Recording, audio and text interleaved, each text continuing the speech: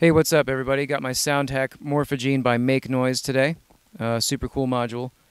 And I wanted to go over a little trick that I figured out already with this thing.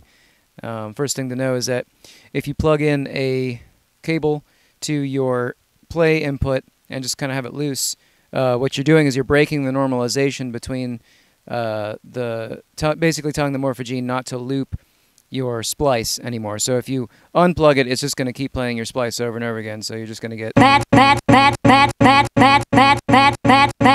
right.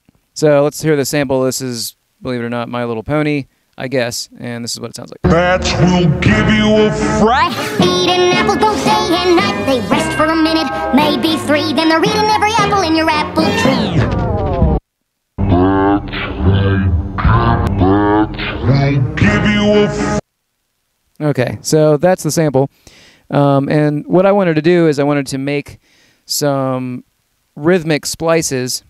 I'm sorry. What I wanted to do is I wanted to make some coherent rhythms triggering this splice over and over and over again in different places. And I figured out a really cool trick. So this is a little rhythm that I made, or a little beat I made with some other modules. And I'm going to play it so you can get a little point of reference. This is what it sounds like. All right. So now what I figured out is if you take a gate signal and you patch it into the clock input right here, what's going to happen is it's going to re-trigger the playing of the gene if you have a malted cable from the clock input plugged also into the play input. So I've got a gate signal going into the clock input as well as the play input. So this is the beat. So I'm going to bring in the Morphagene. Bats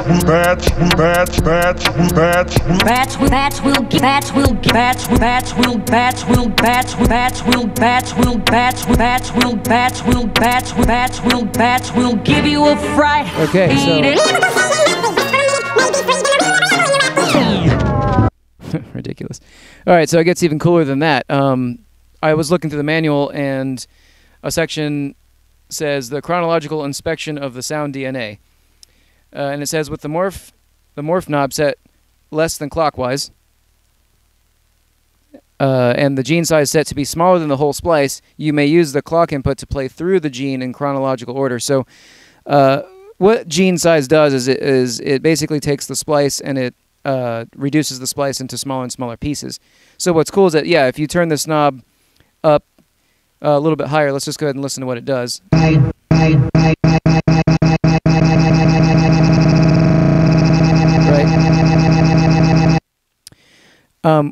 Because it's smaller than the whole splice, what's going to happen now is every time I send this a gate signal, it's going to move through the splice based on the gene size.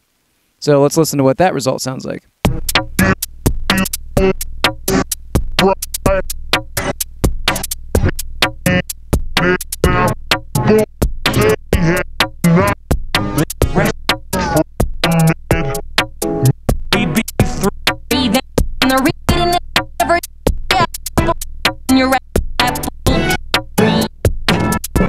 That will give you a fright.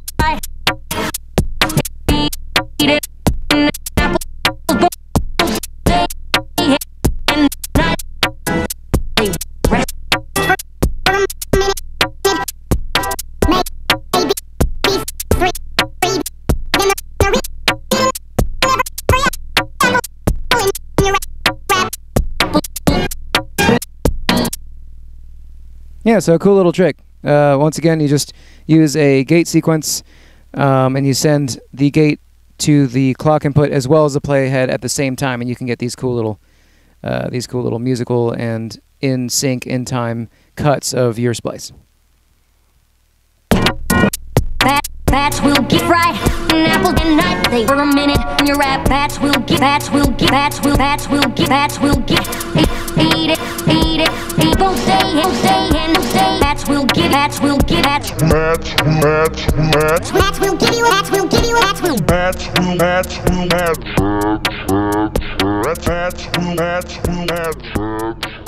you. Rats will